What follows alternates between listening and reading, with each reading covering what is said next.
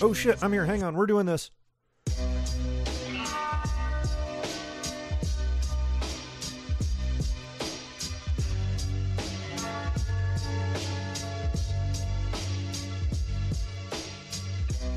Sorry, I was in the bathroom. Welcome to SCP Cafe. This is the 2019 Week 48 recap show. I'm your host, Blue Soul, SCP Wiki moderator, chat administrator, author, loving husband, dog petter, Cologne aficionado, Tottenham Hotspur supporter. Let's get down to business. I have been off work for the better part of 2 weeks now. It has not really gone the way that I envisioned it would. What I was hoping for was taking the time to recharge, become more excited in my work with the wiki, with the show. That hasn't really transpired.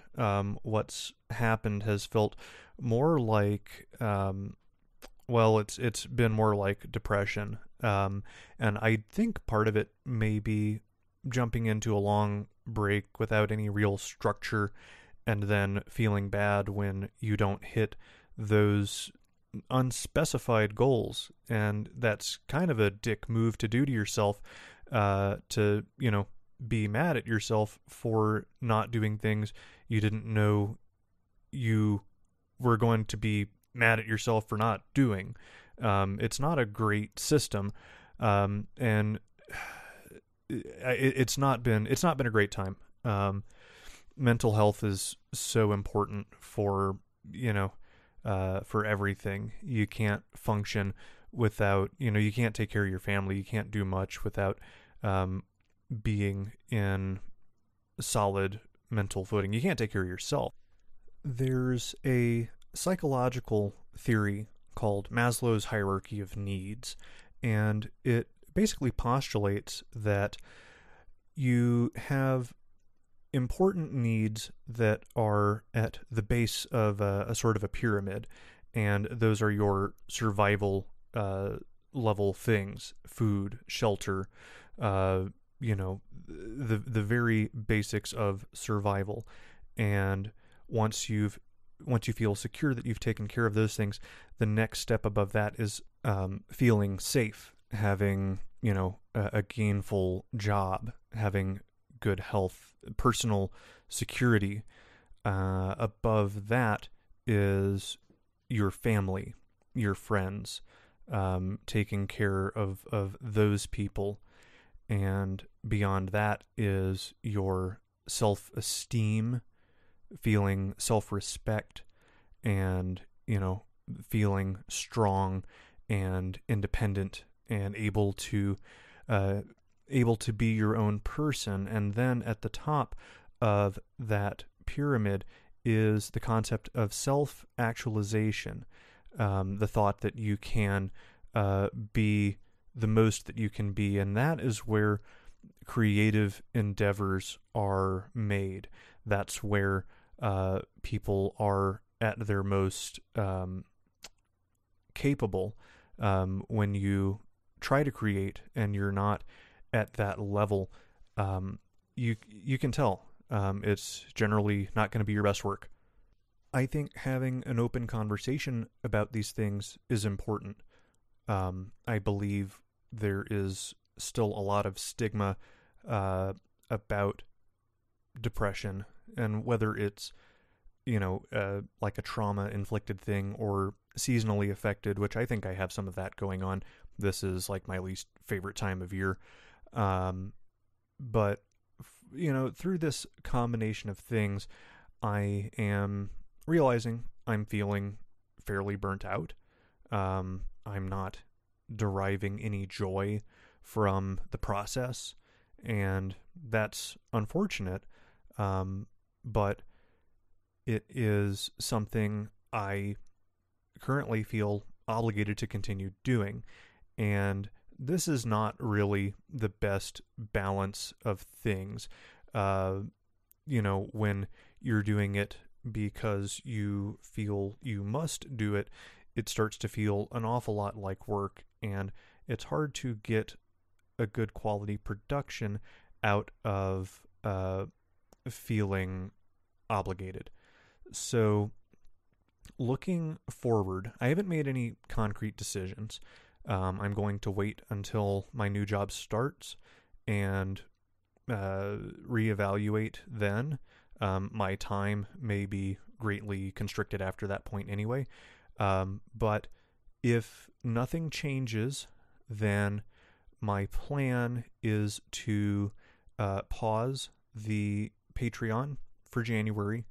I will do something in the vein of an awards show, and I will, after that, be doing something different with the show. It will not be a weekly format. It will be something that is on a less frequent basis, or at least a less rigorously scheduled basis. It may be smaller bits of content more often, because I think part of it is sitting down and trying to take on this show that is generally, 80 to 100 minutes in length has become fairly daunting. So perhaps it'll be something like that where, I'll be reading a new article and I'll just want to talk about that one for, 10, 15 minutes. I don't know, but I know that if it does get to that point, I am not going to be soliciting any money for the creation of it. What I will likely do is pivot the Patreon to funding Scuttle, the wiki backup system, and architecting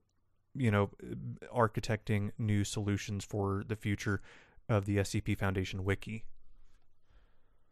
This isn't a farewell show, not today. There's still several more weeks to get through that I really do want to get through. There is a level of commitment to myself to, at the very least, see out 2019. That means going back to a couple of weeks that were not covered due to, the family emergency, and getting some more bonus content out there and doing the end of year award show. So there's still stuff in the pipeline, but I'm just not at this point making any commitments for 2020. And you know what? I'm open to suggestions. If you have any ideas, or if you just want to say hello, whatever, feel free. You can hit me up either on the chat link on scp.cafe. You can shoot me an email, bluesoul@scp.cafe. Send me a wiki.pm. There's all sorts of ways to get a hold of me, and if you have an idea for new content or ways to, make this something fun and different and exciting, I would love to hear them. I'm going to do something a little different for this show, just for the sake of it, for trying something new. This show will not be as long. We're going to talk briefly about each of the selected articles for the week, and they're not going to be full recaps, but more of a synopsis, more of the long boy treatment, and a few thoughts on it, and we'll kind of leave it there. It might help. I'm kind of scraping at the walls here, trying to figure out what might help me out here. For now, let's talk week 48 and SCP-4601, Revenge of the Redd Mennace, which was a co-write between Nick the Brick 1 and Boogeyman 23. This was Nick the Brick's first piece. This is their debut on Cafe, obviously. If you were to elevator pitch this piece, it would be a dialogue-heavy work about a fire engine that has the persona of sort of a grizzled New York detective on the hunt for fires and the king of fire, Mr. Burns. The trouble is, the conspiracy may not actually go that deep, and it may just be, an anthropomorphic fire truck, too.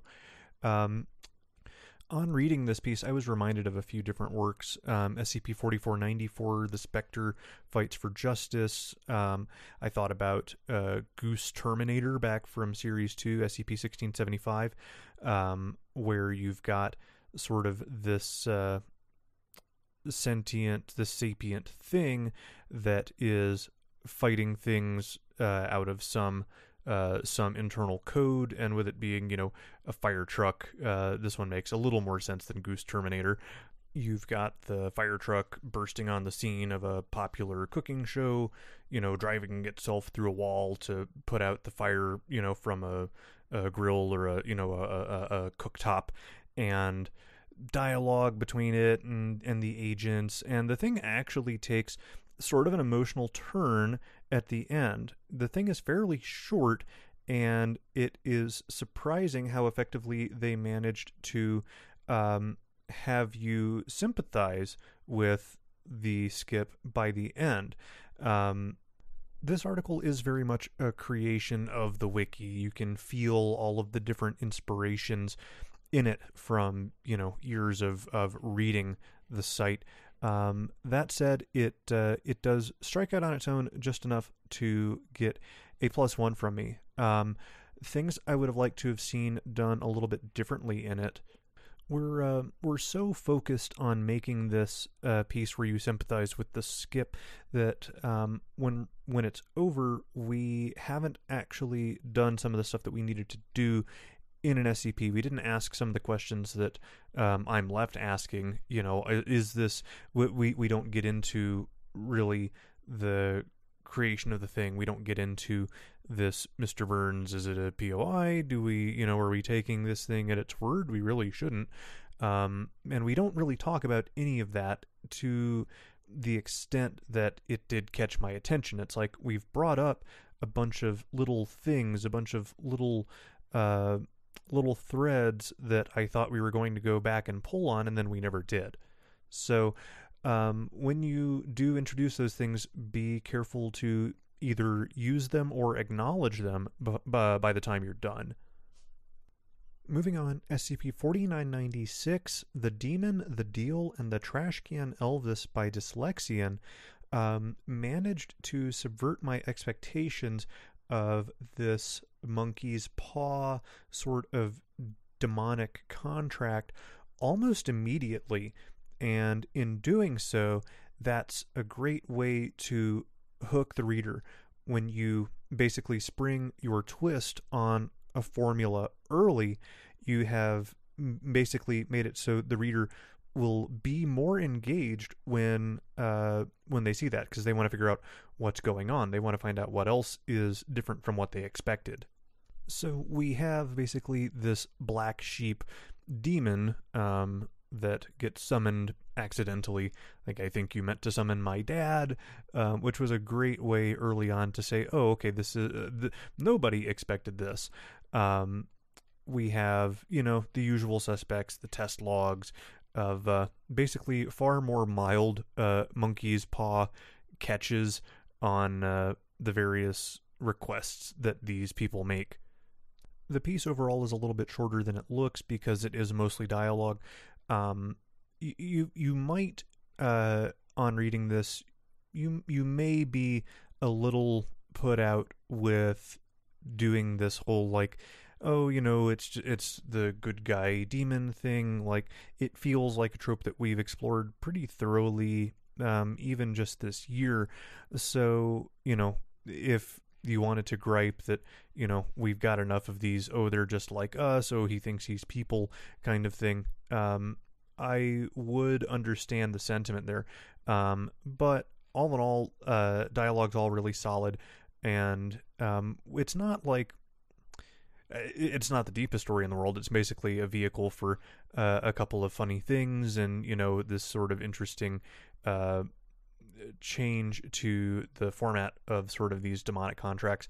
I like that the Tartarian class demonic entity has been going strong for a few months now, since 4661. I would have maybe even liked to have seen a little cross-linking there, because I feel like anything that makes use of that particular phrase is kind of living in the same shared universe. All in all, I really like the piece. It is going strong at plus 75 at the time of this writing, and that is including my plus 1. Moving on, SCP-2743, Suttungr Nevermore, a co-write between Dr. Akimoto and Dyslexian, is interesting in that it needs a fair bit of specialized knowledge to really get the full impact of the story it's trying to tell in a very compact format. The knowledge in this case being that of Norse mythology, which, a lot of people do know enough about for this to land to a certain extent. The idea is that we have found 4 Jotun-class humanoid entities, giants from Norse lore, ranging from 2 to 5 kilometers in length, dead and mangled in the rings of Saturn. The very dry clinical tone of the sighting reports, I think, do favors to this piece, because it is, I think what they're really going for is that sort of fridge horror, where on thinking of it later, it's like, God, that's really awful.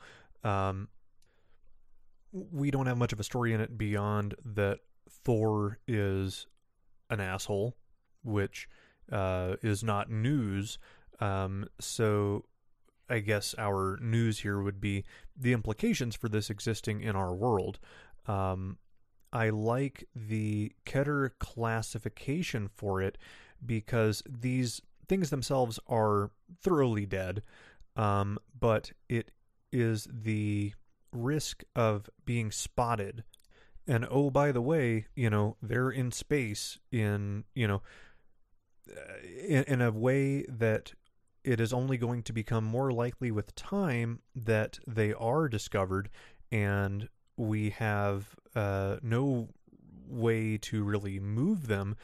So the best thing we've come up with is basically to discredit the first group to find these things and call it a practical joke, and while people are laughing and trying to corroborate the findings, basically blow up all of these corpses with thermonuclear probes that have already been placed.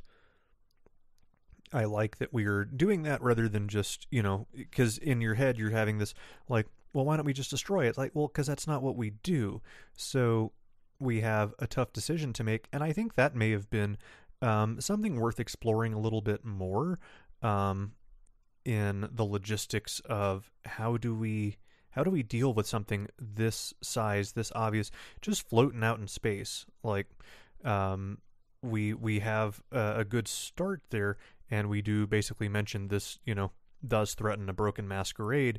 So it's a very short piece. It has a little poem at the end that basically it leaves even more questions for the reader at the very end. So this was well done. Really, really well done. There is a note in the little author info thing saying to stay tuned for the upcoming Ragnarok canon, which, if they do that, I feel like they need to get Mini-Meats involved, as I originally thought this was going to end up being his work, because of the stuff he did a few months back with the sort of space Viking war skip. That was SCP-4905. It had a lot of the same feel, and yeah, well, really well done. For being as short as it is, get in, hit 'em, get out. There's some really gnarly stuff in it. Well done. Now, AIS Mallard would like to plug the tale 1914. It says it's one of the best creepypastas on the site, maintaining excellent pacing as it blurs the line between roleplay and anomalous reality. 1914 is probably my favorite tale on the wiki, full stop. It is absolutely outstanding. It has just beautiful elements of believability in it, and I'm going to go reread it right now, actually. It is absolutely not to be missed. Moving on, SCP-4345, titled Not Your Home, Not Your Pain, Not Yourself by Crashington. It's an interesting piece. It kind of suffers from chronic subtlety, or perhaps I am just not at the same wavelength as this article. There's something very interesting I can tell is going on, but I'm kind of struggling to figure out exactly what we're trying to convey, and that does seem to be sort of the sentiment in the forums for the most part. There are a couple of theories, but nothing that seems to have been confirmed as being what the actual message was. The one thing that I thought was really cool in this piece is a little bit where we have basically an appeal to increase the funding of research on this skip. And what we have is the O5 Council voting 11 against, 2 abstaining, and 0 in favor. Meanwhile, the Ethics Committee voted 25 in favor, 1 abstaining, and 3 against, so their motion passed, and the administrator voted against it. So we basically have sort of duplicated sort of a legislative and executive system where those two were sort of deadlocked, and the administrator pulled the trigger on not doing it. The piece is basically to do with sort of mysterious pain, neuropathy to be precise, showing up on the body with no real cause that's discernible. We can pick up on little fluctuations in Hume levels, and we have a couple of interviews with one person that is sort of suffering from it, and there's some exposition in here about their past, but I can't make the connection between that and what we're talking about in the present. It feels very much like we're trying to hammer away this is important, but I can't figure it out. I can appreciate that the pacing is very good despite not really understanding what's going on within it. It ends in sort of an unexpected manner, where you would normally have your denouement, you have this access denied, which is a cool way to close out the piece, leaving you with a lot of those questions. By all means, give this a read, SCP-4345. I do not downvote things that I don't understand, and as it is, the dialogue needs a little work, which Crashington has already sort of acknowledged and said that, it's something they're already aware of and going to work on. So it's in the middle right now as a no vote, and hopefully one day this thing will just click. It'll occur to me what exactly is going on, and then I'm going to come back and look at it again and talk about it some more. Moving on to SCP-4453, Wholesome Family Goddess by W. Maitla. This would have been in the Long Boy slot, but since we are doing things a little differently today, we're going to discuss it a little bit. The crazy thing with this, with 4453, is that it feels very much like 4504, which was their other piece, which I covered in a dedicated episode. And they seem to be very good at nailing this sort of counselor-patient dynamic. And what's interesting this time is the patient in question is the Greek goddess Hera, and it is sort of like having to deal with the issues of the Greek pantheon and Zeus being, a horn dog, and having to sort of contextualize those things in a modern world. It's all really well done, and that's a credit to the skill of the author, because this thing is very long, a lot of dialogue, and when you do a really long dialogue heavy piece, the payoff needs to be very clearly defined. It needs to be very good and make the reader feel, something very strongly. And it does all of those things, which is, no mean feat. You talk about build up to payoff. This is a very good example of it. The build keeps increasing. It works in logical, sensible moments of escalation and de-escalation, and it was a real pleasure to read. The piece also took its own little twist of the people that are around Hera need to be in a happy, healthy marriage, and did the exact thing that I thought found that, you know, people within the Foundation employees would try to do with it, and that is to test their spouse, you know, test their fidelity by trying to get them on this job. And it was done in a very sternly worded open letter from a site director. You know, it was just disgusted with people for even attempting it. You know, that it's that, you know, if it's that big a deal to you, get a fucking divorce lawyer. Don't threaten the existence of the fucking universe because you want to make sure your husband or your wife isn't cheating on you. It's really cleverly done. And that is sort of the thing I keep thinking with this whole piece is very cleverly done. Now, lastly, here I've got SCP-3906, titled Blasphemous Balut Parade by Pepper's Ghost. Welcome back, sir. The last thing that Pepper's Ghost wrote that I talked about on Cafe, I also really, really enjoyed. That was 4703 back in late September.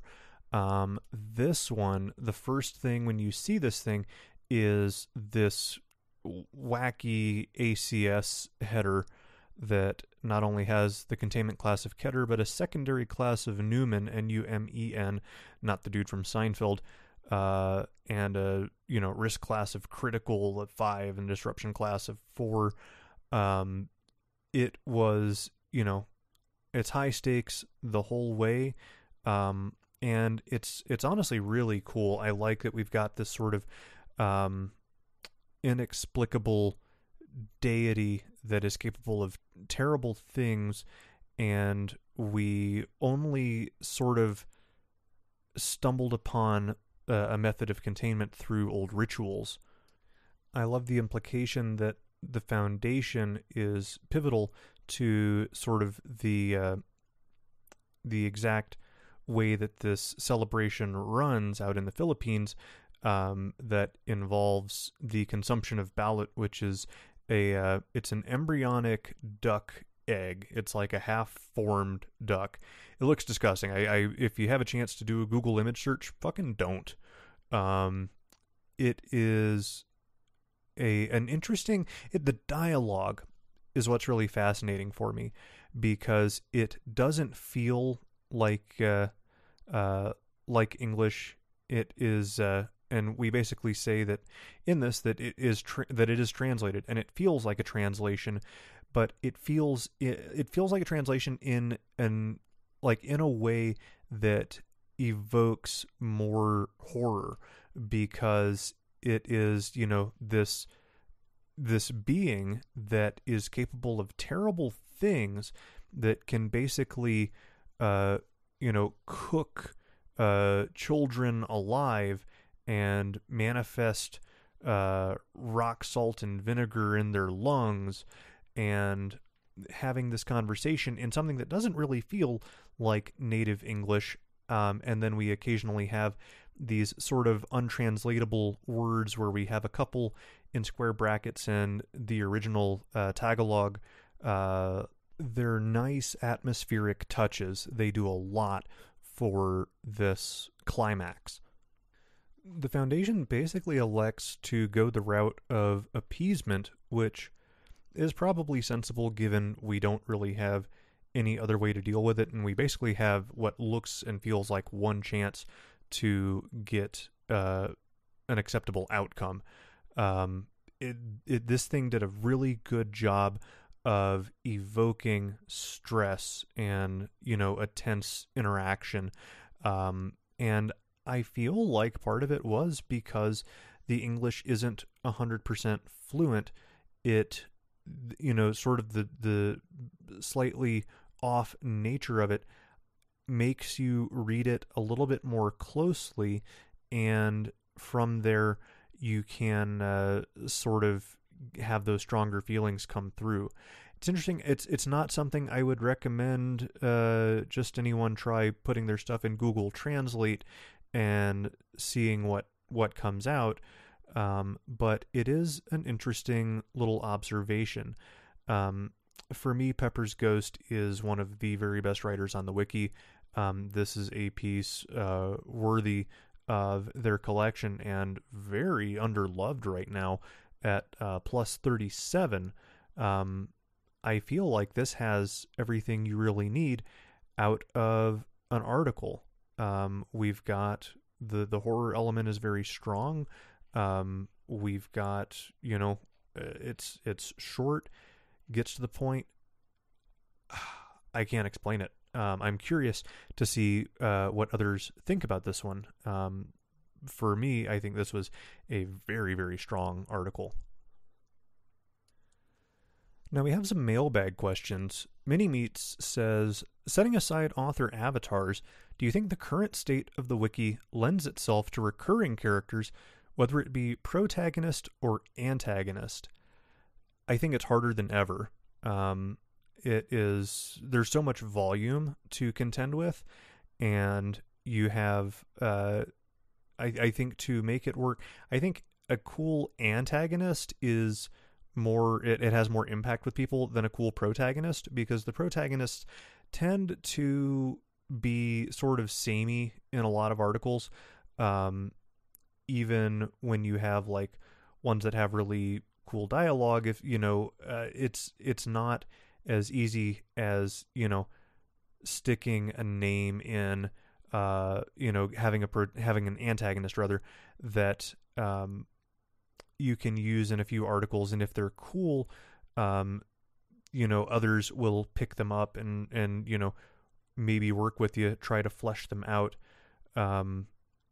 I struggle to think of a lot of protagonists to come out recently, like somebody that I saw over and over just this year, and I'm struggling to come up with any. The GOIs tend to give us the easiest routes to making both. So that's probably, if it's something somebody wants to try, I want to make a character that, other people can play with. I would probably, try going down the GOI route and making some people that way, because I think some of the most vibrant characters that we have end up either initially or down the road becoming parts of a group of interest, if not, the figurehead of one. AIS Mallard says, what's a KCON theme you would like to see or think would make for interesting content? I don't know. I've been thinking about this one a lot. And I really thought we would already have the contest, but one quite prolific author went in and took a bunch of their stuff down. Partly, I think some of them are going to get rewritten, but I haven't spoken to them.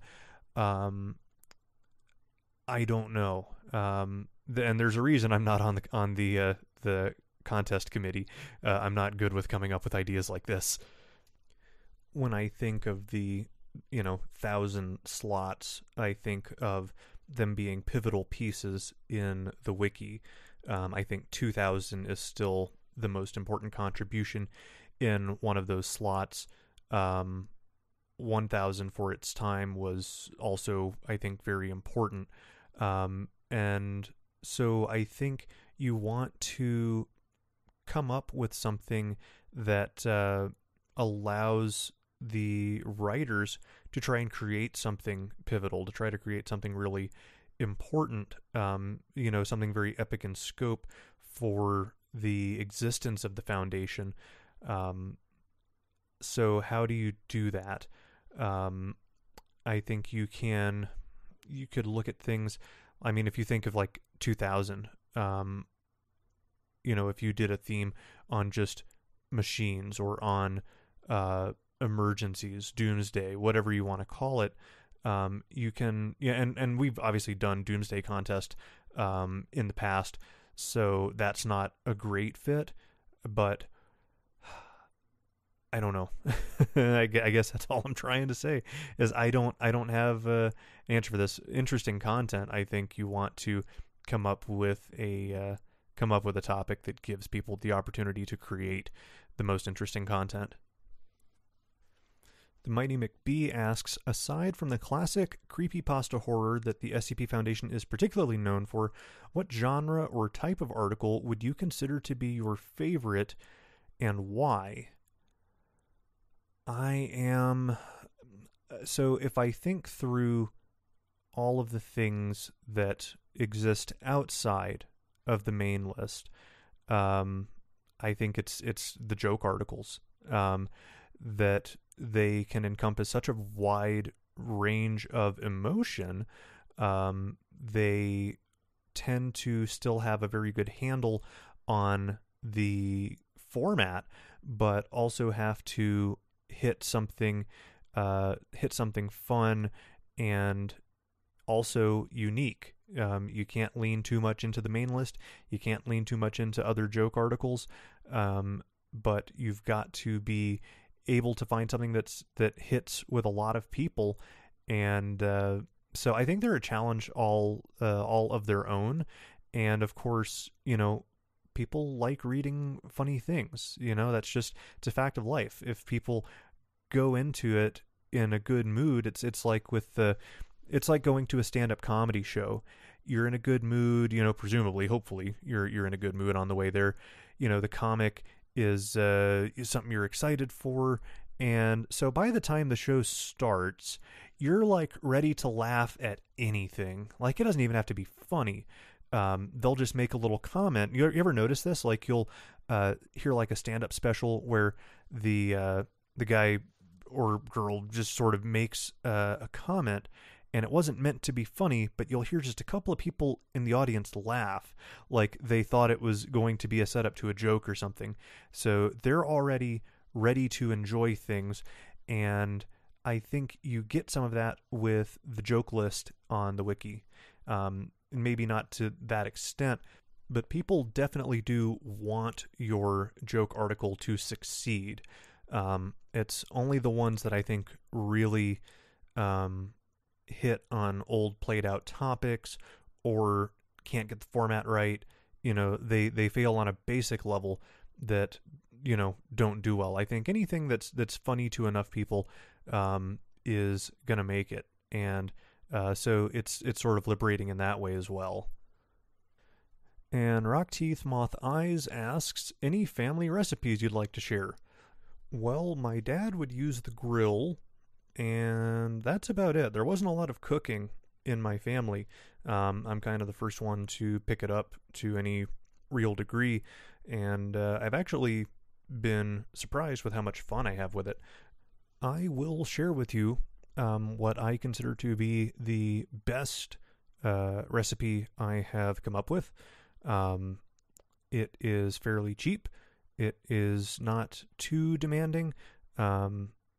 It is really good. It is sweet balsamic roast chicken and vegetables. You need 4 chicken thighs, preferably with the bone in and skin on. You need 2 good-sized carrots, a zucchini, a yellow squash, a little container of cherry tomatoes. I believe they're 12 ounces. A half a cup of balsamic glaze. That's just a 1-to-1 mix of balsamic vinegar and sugar.